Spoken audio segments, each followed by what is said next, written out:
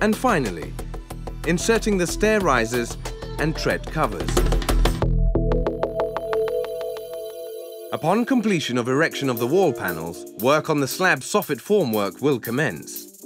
The sequence of installation of the slab begins by first installing the soffit corners, followed by the soffit lengths to all areas.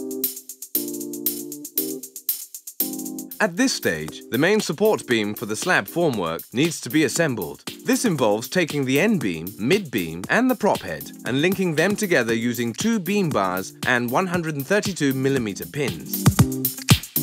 When commencing installation of the slab formwork, start with a deck panel at each corner of the room and then insert the main support beams, including props. Remaining slab panels will be erected as shown. Kickers will then be located and fixed into position on top of the external walls, including positioning of kicker bolts, used as a means of anchoring the kickers to the concrete structure. While placement of the reinforcement to beams and vertical slabs, the formwork team are utilized checking the vertical alignment of the formwork and props, and also the leveling of the slab soffit.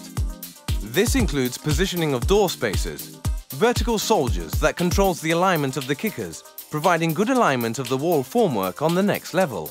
During this stage of the works, the supervisor in charge of the formwork erection must do an inspection, ensuring all formwork components, including accessories, have been securely fixed and are in their correct location.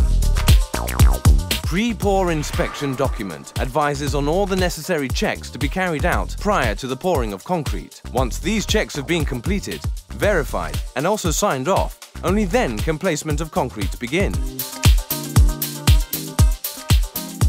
Removal of the wall formwork can commence 12 hours after completion of the concreting, provided the concrete has attained a strength of 2 newtons per millimeter square. Wall panels can be removed with relative ease, using MFE's panel puller starting from one corner of the room. During removal of the wall panels, the contact surface and edge rail must be cleaned and then positioned by location and sequence for the next level.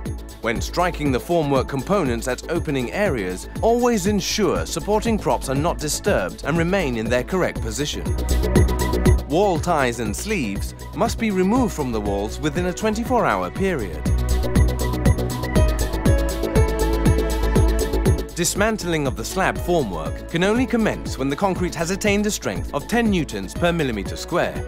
This is normally achieved after 36 hours, depending on the grade of concrete used.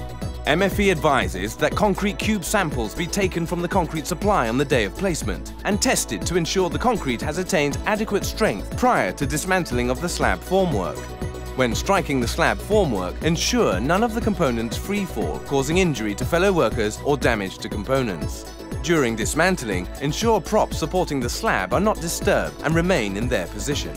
Again, contact face and edges must be cleaned immediately, then positioned by location and sequence for the next level. It's important a team of workers are identified and trained in the erection and moving of the working platform brackets.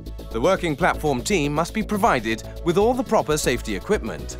As the wall formwork is being removed, installation of the working platform brackets can commence. When installing the brackets, they must be positioned in the locations indicated on MFE drawings provided and secured using a DWDAG scaffold rod at a maximum span of 1.2 meters.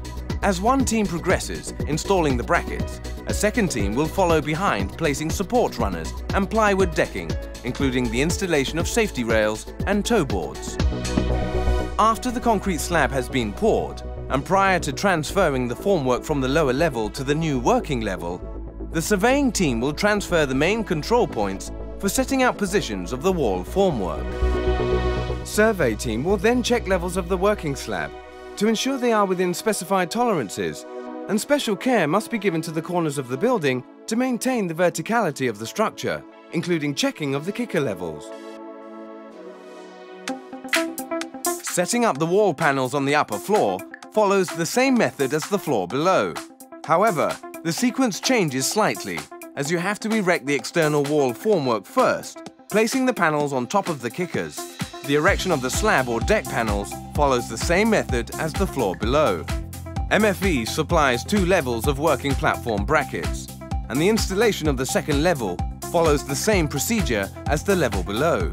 It should be noted that a complete working platform system not only provides a safe working area for those on the working level, but also for other trades following behind on lower levels. This sequence of work repeats as the formwork moves from floor to floor. The procedures shown in this animation are meant to assist you in the training of your staff and workforce. But always remember, even when our technical support team has left your site, we will always provide additional help and assistance should that be required. MFE Formwork, your aluminium formwork specialists in building success.